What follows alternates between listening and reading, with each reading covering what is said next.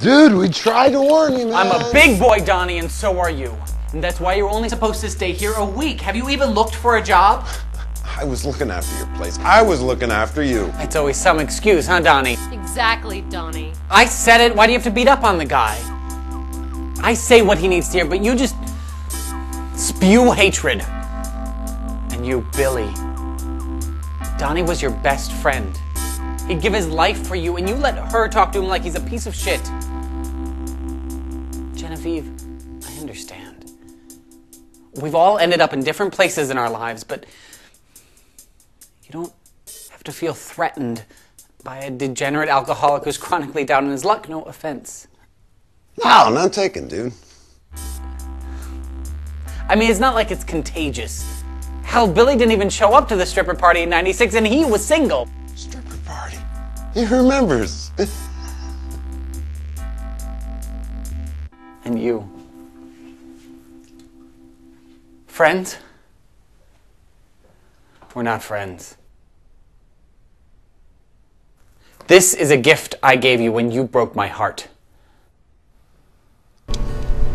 You were late again today. Just tired, I guess. Overslept. Typical musician.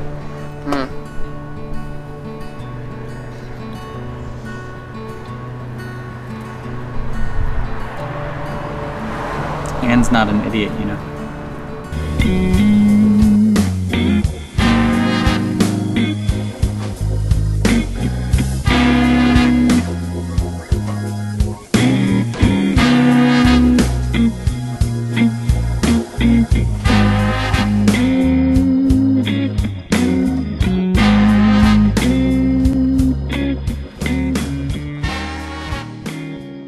Flush of drugs.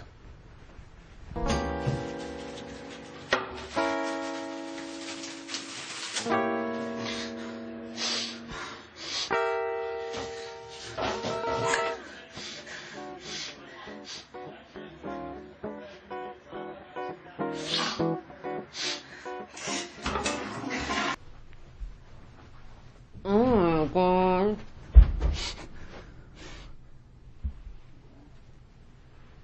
Did you flush the drugs?